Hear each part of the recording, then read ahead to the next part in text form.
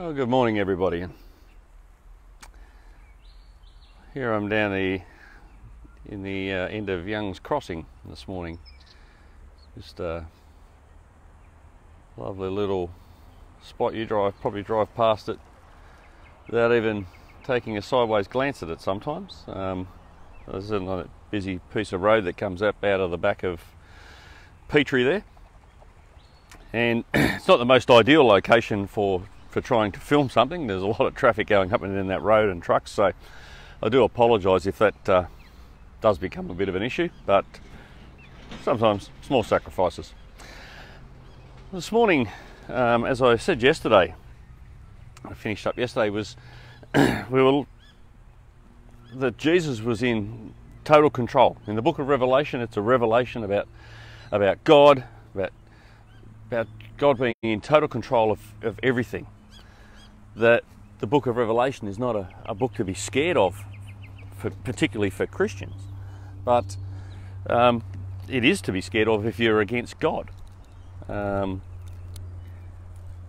so in that vein, we're going to look at the seals. I mentioned yesterday that John was fearful. He was weeping and gnashing of teeth, I guess, because at that time no one was found worthy to open this scroll being held by the Almighty in his right hand until Jesus enters the room.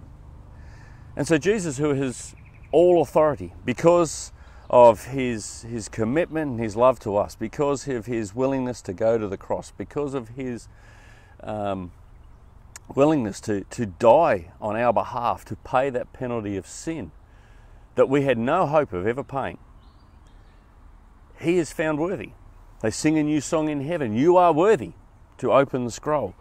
It is you. Worthy is the Lamb who was slaughtered to receive power and riches and wisdom and strength and honour and glory and blessing. You know, Jesus is worthy. And so Jesus reaches out, takes the scroll, and it's he that opens the seals. So Jesus is in control. He knows what he's doing. And so he takes the scroll and he breaks the first seal. And a lot of people are scared of the seals and the trumpets and all of those things because some of them describe catastrophe and disaster.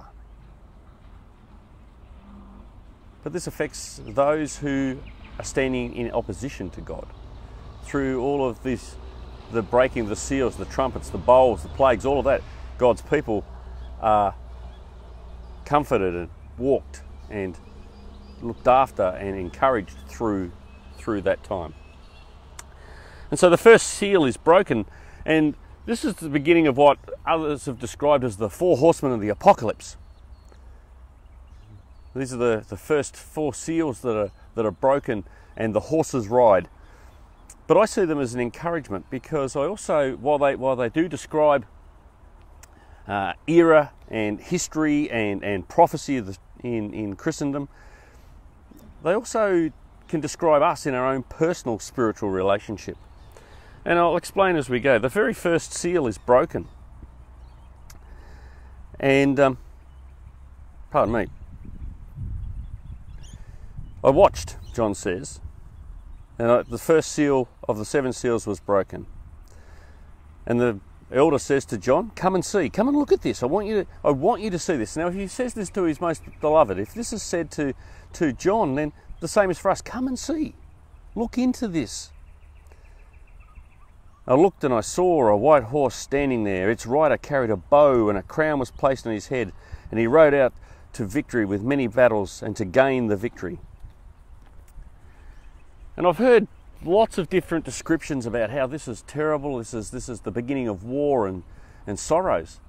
But that's simply not true. It's not about destruction, it's about construction.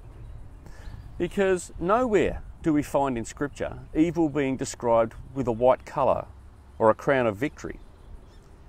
That's only attributed to white robes and crowns are only attributed to those either connected to or Jesus himself. Those connected to Jesus or Jesus himself.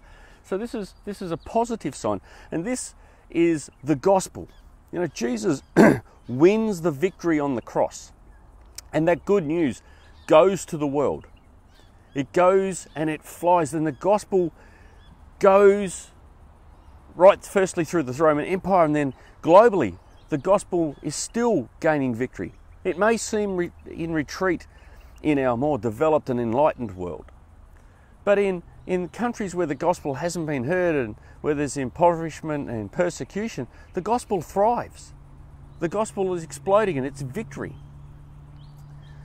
And there was a time in Earth's history when that gospel first took off and it rode out in victory. The whiteness, the pureness of the gospel, and it convicted souls, and souls were won, and the church grew and was added to daily, and it multiplied and exploded through the Roman Empire.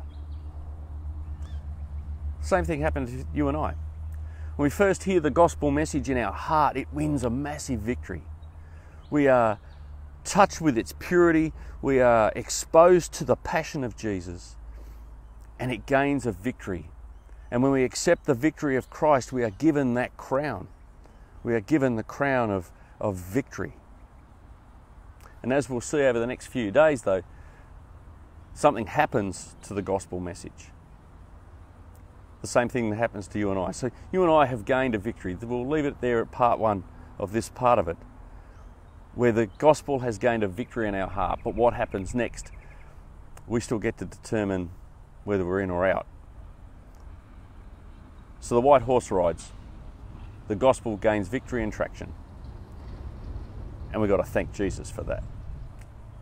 Let's pray together. Father, on this beautiful morning with the sun out and the birds and the fish jumping down there in the creek, I just pray, Lord, that the thing that's jumping most in our heart is the gospel message. The thing that is touching us and giving us passion, winning victory for us moment by moment, Lord, is the gospel. Is the sure knowledge that Jesus, you did indeed die for our sins, that it wasn't a wasted effort, it wasn't a thing that's just been made up to comfort and soothe men.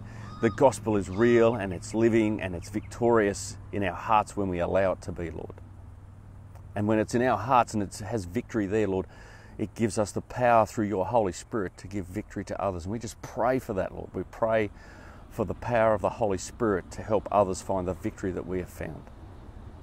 So, Lord, in this day ahead, there are many who we will encounter that, Lord, we need to just be able to share, whether it be through word or deed. And we just pray for that strength and that courage.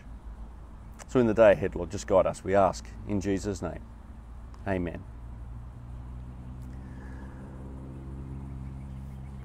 My friends, as we leave each other this morning, open up the Word. Find the victory of the cross. Find the victory of the gospel and find it in your hearts. And until we see each other tomorrow, take care, God bless, and I'll see you then.